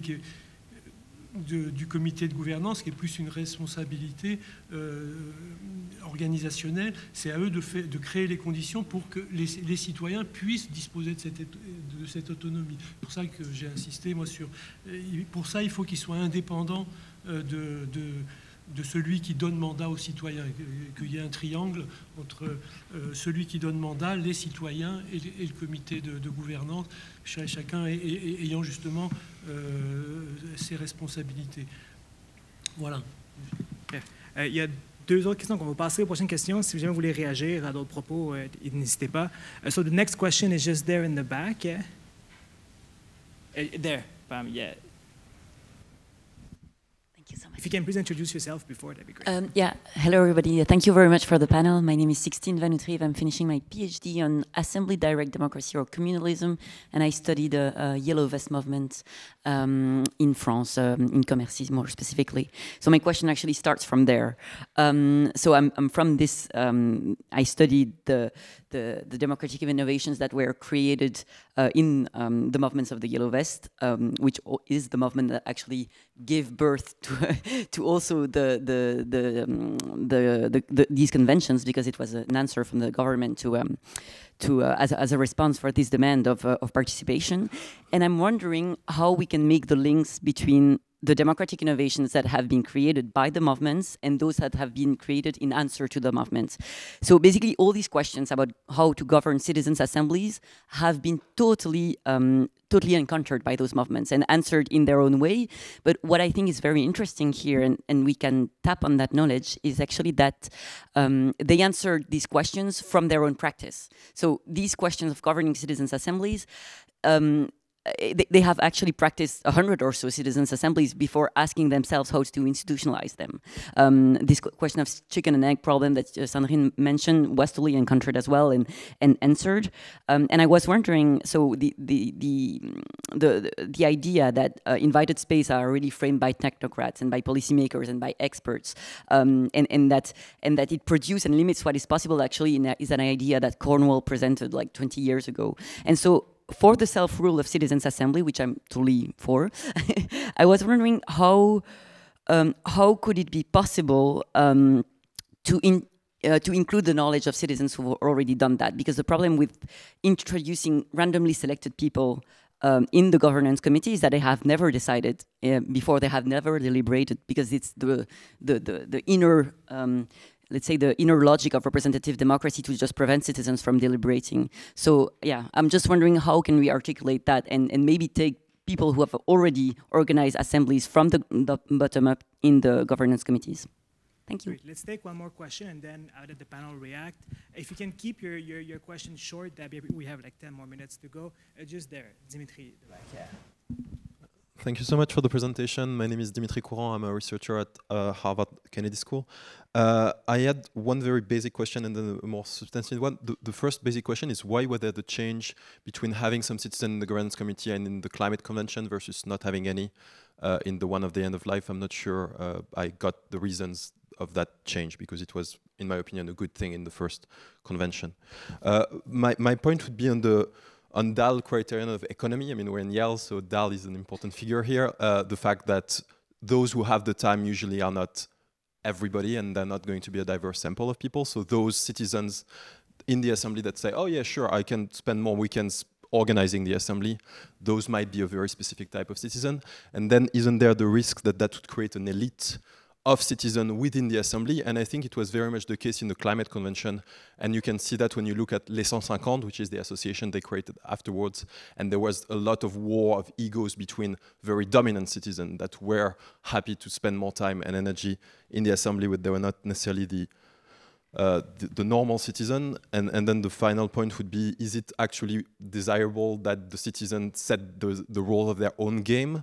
Because one of the arguments for citizen assembly, especially in the paper by Dennis Thompson, is that citizen assembly are great for setting rules of the elected officials, so that elected officials are not setting their own rules. And therefore, having citizens setting their own rules would go against that very powerful argument. Thank you. Any brief reactions from our panelists?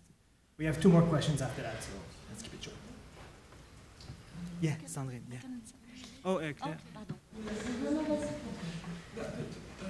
Merci. Peut-être rapidement la différence dans la gouvernance pour vous répondre là-dessus. La Convention citoyenne sur la fin de vie, il y avait 14 membres dans la gouvernance, dont, et j'insiste, je ne crois pas qu'on l'ait dit, dont 2 citoyens de la Convention climat.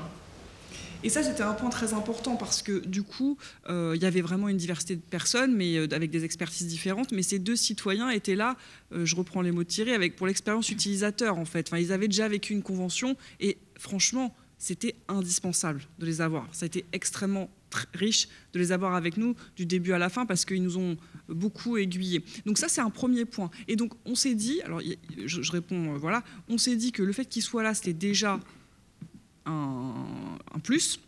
Et ensuite, s'est posé la question d'associer des citoyens au comité de gouvernance. On a eu des débats, on a fini par voter. Le vote a donné raison à celles et ceux qui ne voulaient pas que les citoyens participent. Mais pourquoi? Et moi, je ne sais plus comment j'ai voté, mais bon, finalement, je crois que je me suis abstenue. Ouais, je me suis abstenue. Mais finalement, pourquoi pas? Mais une des raisons pour lesquelles on a voté ça, c'est un des citoyens de la Convention climat, qui était au sein du comité de gouvernance, nous a dit attention, ça a l'air tentant d'associer des citoyens, mais ça a des conséquences derrière, puisqu'après on devient un peu des super citoyens et on sort du collectif. Et lui, il ne l'avait pas très bien vécu. Il intervient après, donc peut-être qu'il reviendra là-dessus, mais il ne l'avait pas très bien vécu. Ça, c'était un point important. Et deuxième élément, peut-être juste pour réagir sur ce que disait Jean-Michel sur la question de la responsabilité. Moi, je crois que la responsabilité politique, elle se pose à 2 endroits. Il y a une responsabilité politique sur le fond, et ça, c'est bien la responsabilité des citoyens, et je suis d'accord, mais encore que ça n'intervient pas par magie, hein, c'est pour ça que je disais que c'est du travail, c'est pas d'un coup des gens qui se disent « Allez, on va définir les conditions de la fin de vie en France, dans un nouveau contexte ». Donc il y a une responsabilité politique sur le fond qui est la leur, et nous, comité de gouvernance, et c'est vrai, on n'a jamais discuté du fond entre nous. Alors peut-être après au resto, mais dans les réunions du comité de gouvernance, à aucun moment on a dit « moi je suis d'accord avec ça, pas d'accord avec ça ». Je ne sais pas ce que pensent mes collègues du comité de gouvernance de la fin de vie. En tout cas, je ne le savais pas le 4 avril quand on a fini notre travail. Vraiment, c'est important de le dire. En revanche, la responsabilité politique, elle est aussi sur la forme, et il y avait un enjeu à ce que cette convention fonctionne pour qu'il y en ait ensuite d'autres, pour que la démocratie participative soit considérée. Et je crois que cette responsabilité, elle n'est pas que celle des citoyens. Ça, je pense que c'est important. Enfin, elle ne peut pas être que celle des citoyens, puisque derrière, il y en aura d'autres, et que le CESE, que ça nous plaise ou pas, est maintenant la chambre de la participation citoyenne aussi. Et donc, c'est lui qui a la charge d'organiser ces exercices-là. Et donc, il fallait que ça marche aussi pour la suite, et ça, c'était une responsabilité plus large. Je prends la suite. Je crois que dans co-responsabilité, ce qui est important, c'est co. C'est-à-dire que l'idée, c'est pas du tout que la convention citoyenne, ce soit une convention qui soit gérée à 100% par les citoyens, mais que ce soit vraiment en collaboration avec le CESE ou avec des experts, etc. Sur le fait de participer au comité de gouvernance, je pense qu'on aurait pu imaginer des choses comme on l'avait fait pour le débrief, c'est-à-dire qu'on aurait pu avoir non pas des super citoyens et citoyennes qui auraient été nommés pour l'ensemble de la durée, mais il aurait pu y avoir une rotation.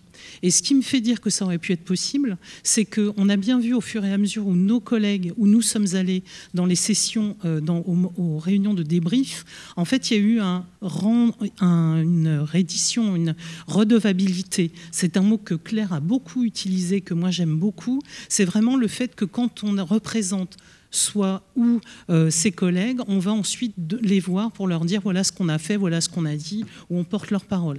un peu comme là, je suis ici devant vous et après je vais rapporter ce que j'ai dit et ce qu'on a fait ensemble auprès de mes collègues.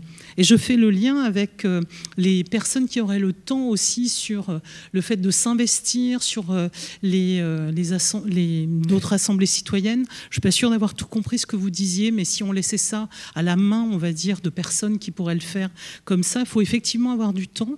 Mais voyez-vous, moi, il y a quelque chose que je n'ai pas évoqué tout à l'heure, mais il me semble important de comprendre que quand on... Enfin, mon point de vue, bien sûr, hein, modeste, humble, comme dirait Théophile, c'est que c'est du travail. Or, on sait, avec tout ce qui est psychologie du travail, qu'on ne peut pas arrêter l'investissement psychique, physique, moral même, quand on est dans une convention citoyenne.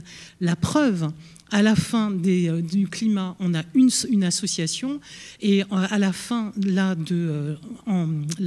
conférence citoyenne sur la fin de vie, nous avons, avec 92 autres citoyens, fait une association, les 184. Parce qu'en fait, on veut porter le rapport. Et pour nous, la convention, alors désolé de le dire comme ça, n'est pas un succès. Les conventions ne sont pas un succès puisque nous n'avons pas réussi à faire ce pourquoi nous nous étions organisés. On a bien travaillé, on n'a pas encore réussi à à franchir le seuil du Parlement français. Donc c'est pas encore un succès. Et c'est tout. Let's take the two last questions, and then each of you can react on whatever you would like to react. Okay. So the first question was there in the middle, Jane Sutter. If you can. There's a microphone just behind you that's arriving. Thank you. Thanks very much. I found it all super fascinating, especially the French, of course, with the focus on governing, which I think probably a lot of us in other countries could probably learn a little bit from. So I think, it's really good. But it strikes me that there's sort of the three levels. You've got the political level, then the governing, and then underneath the steering, and it's actually the connections and the power between them that matter, because you could have the citizens in as much as you wanted in the governing, but if the political and the presidency are taking a lot of the decisions beforehand, as Hélène said, then it doesn't matter so much. And then if you have the steering, which I'm not an expert on the French assemblies, but if the steering are mostly the facilitators, and they're taking all sorts of decisions and deciding on these votes that Chloe was talking about that are problematic, and taking power, like where Hélène was talking about the governing committee didn't even know what was happening, but the facilitators were doing things. That perhaps the most important thing is actually to try to envisage of the governing as being the most important of the three, and it should be expanding its power vis-a-vis the other two levels, and then including citizens in it. So, just because in Ireland we have citizens, but they're in a steering group that's kind of separate. So the governing part goes to them for permission, but they're not involved in the day-to-day decisions. And I think it would be better if they were. But I also really like the idea from my colleague behind here, that maybe it's a citizen from a previous process, so somebody like Natalie or Claire, who's there, because then they understand what the import of some of the decisions are, because if this is your first time, of course, you might not understand the different bits. But yeah, so I just wondered what you thought about that. Great, thank you. And the last question is here in the front, and for the others, I'm very sorry, we're going to have to keep the discussion going during the break.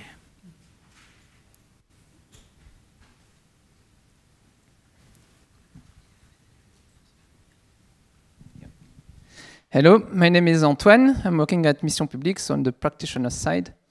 I love the discussion on voting, because you try with deliberation to throw it out of the window, saying, okay, we are going to work with other principles, and it comes back every time. So I remember the discussion we had in the conference on the future of Europe, at the end, for what are we going to use to prioritize the recommendation, and what is the threshold for recommendation to pass. And that was, I think, one of the longest discussion. And 3 hours before the beginning of the last session, we hadn't an answer. It was very long.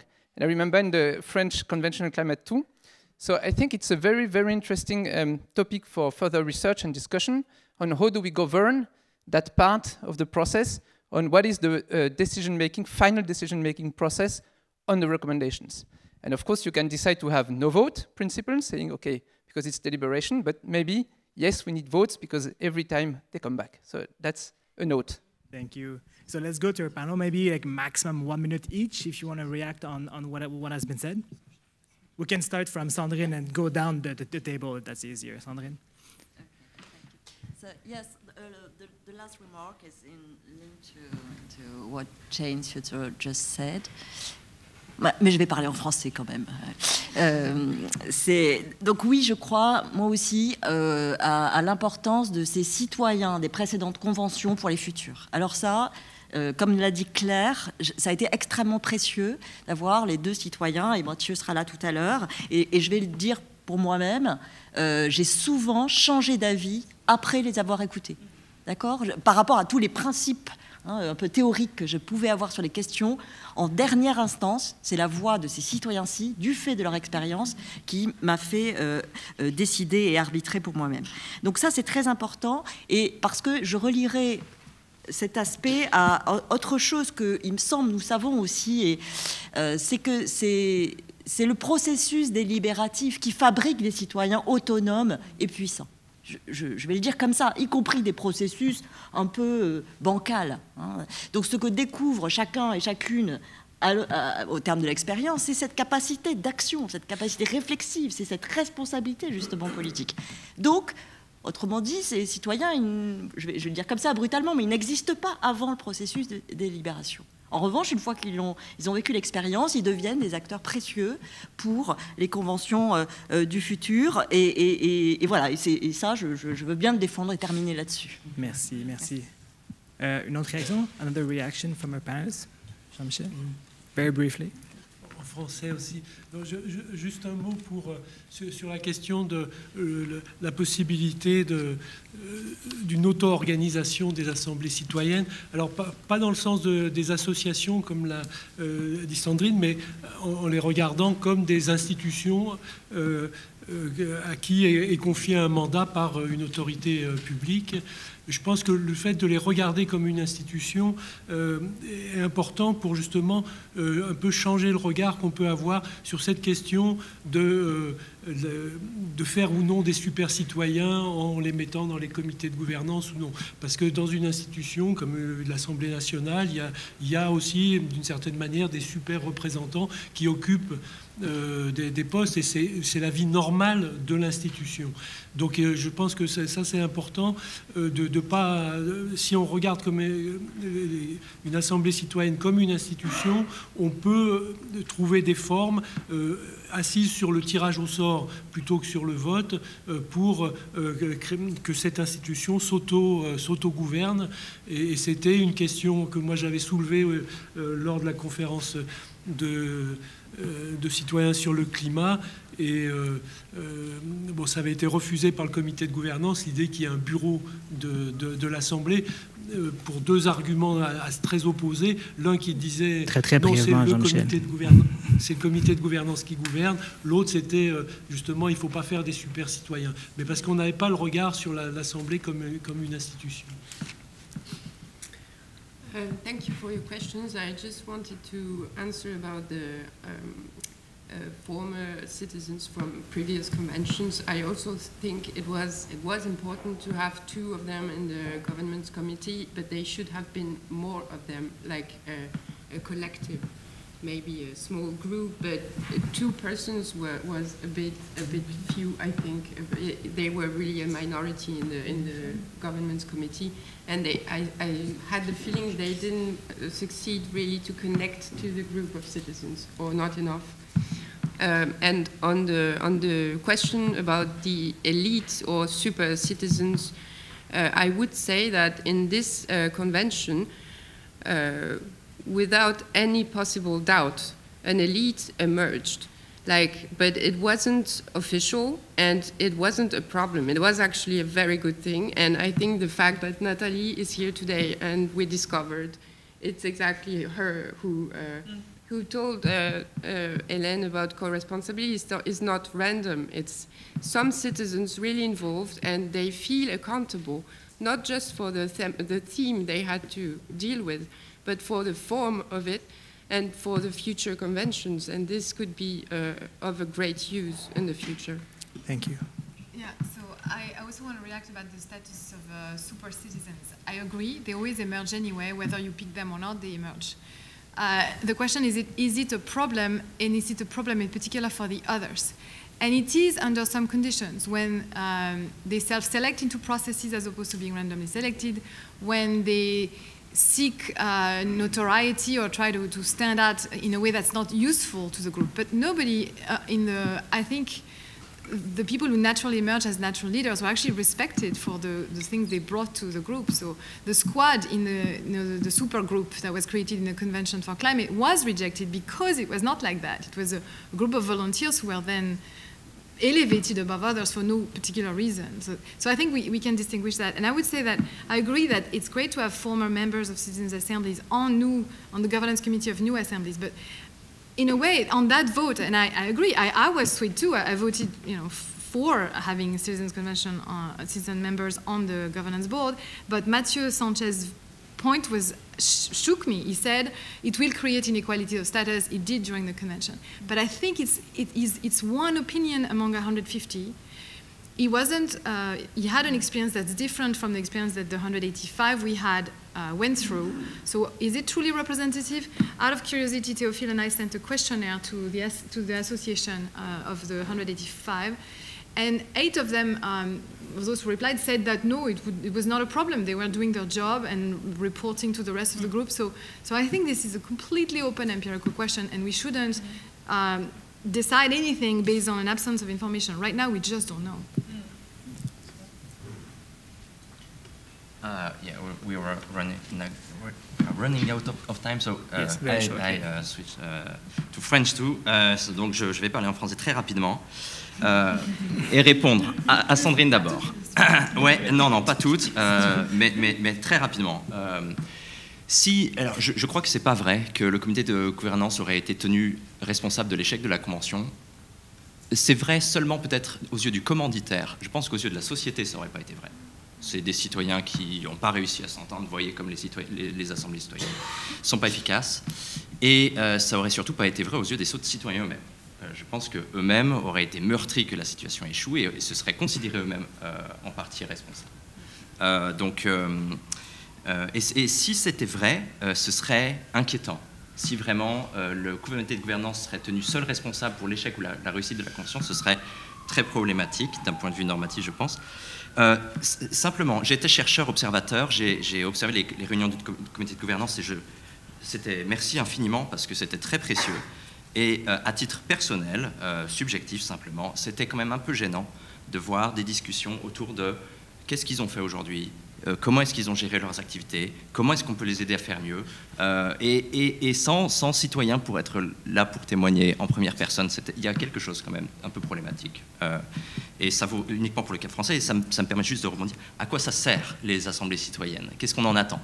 Si on en attend la résolution de conflits et d'impasses politiques présentes en France, ça n'a pas marché. Ça n'a pas du tout marché, c'est pas ça qu'elles font.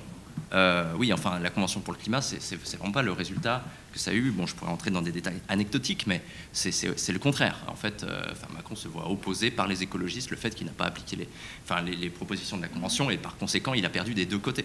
Donc, et en revanche, ce qu'elles peuvent peut-être faire, c'est montrer un signal que des gens très divers ont réussi à s'accorder sur ces propositions-là. Et ça, c'est très précieux à savoir. Parce que c'est ça que j'appelle une autre forme de représentation démocratique. C'est pas il faut leur donner le pouvoir parce qu'ils sont légitimes, parce qu'ils nous... Non, c'est pas du tout. Mais c'est ils peuvent réussir à s'entendre alors qu'ils sont aussi divers, et ils nous représentent parce qu'ils sont descriptivement aussi très divers. Et ils font une proposition qui est crédible parce que c'est la leur. Et peut-être que juste leur donner plus d'autonomie dans la gouvernance aussi, ça pourrait contribuer aussi à rendre leurs propositions encore plus pertinentes ou encore meilleures. Voilà, merci. Donc, vraiment, très rapidement, 5-10 secondes chacune pour terminer. Oh, OK, great. Merci. Alors, Juste 2 points par rapport à ce que vient de dire Théophile. Sur la question de est-ce que le comité de gouvernance aurait été tenu responsable tout seul, j'espère moi aussi que non, et je suis d'accord avec toi, ça aurait été un problème. En revanche, dans le traitement médiatique qui a été fait de tous les fameux épisodes dont vous avez parlé, à aucun moment il a été dit les citoyens ont fait n'importe quoi. C'était soupçon de manipulation du CESE, nous avons parlé avec machin du comité de gouvernance, c'est très louche, ils ont envoyé un courrier au comité de gouvernance qui n'a pas répondu, etc.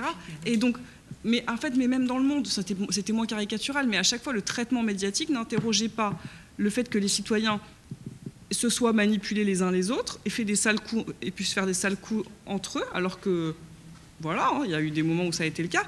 Le traitement médiatique interrogeait le rôle de l'institution ou du comité de gouvernance dans ce qui s'était passé. Donc c'est juste pour émettre une nuance par rapport à ça. Et deuxième point, pour aussi émettre une nuance par rapport à ce que tu dis, je suis d'accord avec toi, le sujet c'est pas simplement est-ce que les citoyens vont réussir à régler les problèmes climatiques ou la fin de vie. C'est pas ça. Et est-ce que du coup tout va se passer à merveille? Le sujet c'est comment ça se passe quand on donne les outils à des citoyens qui travaillent ensemble d'une manière atypique. Est-ce qu'on arrive à construire un chemin? C'est ça en fait. Et on voit que oui. Et à chaque fois, alors je ne te dis pas qu'il y a un débouché, mais dans les 2 cas qu'on cite, il y a eu une organisation qui a permis ça. Et donc du coup, c'est pour ça que je ne dis pas qu'on ne pourrait pas aller un cran plus loin, mais je pense que c'est contestable de dire que quand il y a des organisateurs, ça ne fonctionne pas. Parce que, je ne sais pas ce que tu dis, hein, mais on voit que ça fonctionne. Donc voilà, est-ce que c'est vraiment un problème que ces organisateurs soient présents?